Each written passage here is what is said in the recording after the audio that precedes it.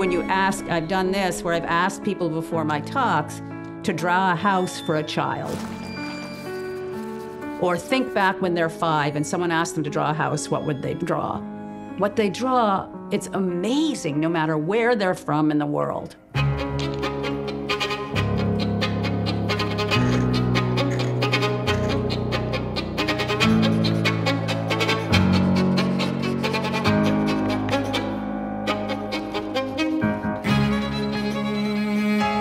What they will draw is something that looks like a face.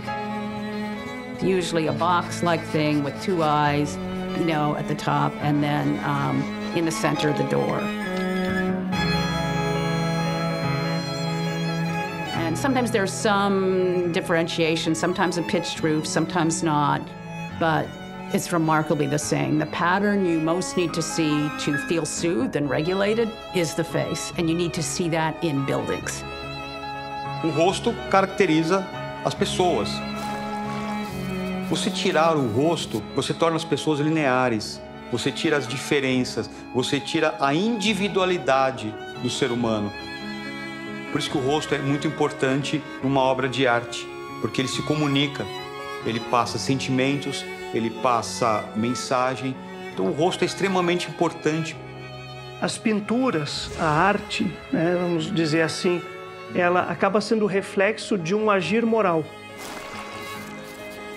Seja nos vitrais das catedrais, seja na pintura, seja na escultura, a arte tem um rosto.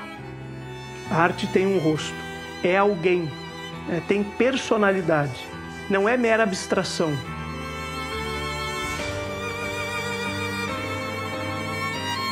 So patterns really, really matter, and the most important pattern for a social species is the face. And when you look at traditional architecture, what's fascinating is it's super face-like.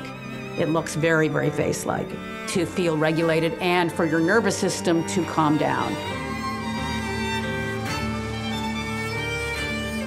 We used to think that it took babies quite a long time to understand or respond to a human face, but we now know that within 45 minutes after birth, they begin to imitate facial expressions.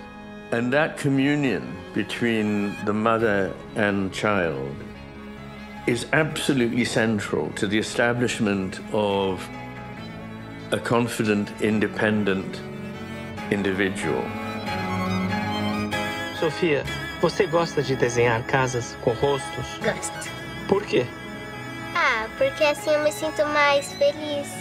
Você acha que todas as casas que você vê na rua têm rostos? Não. E aqui em São Paulo, tem rostos? Tem algumas que têm desenhos, mas assim, rosto não tem.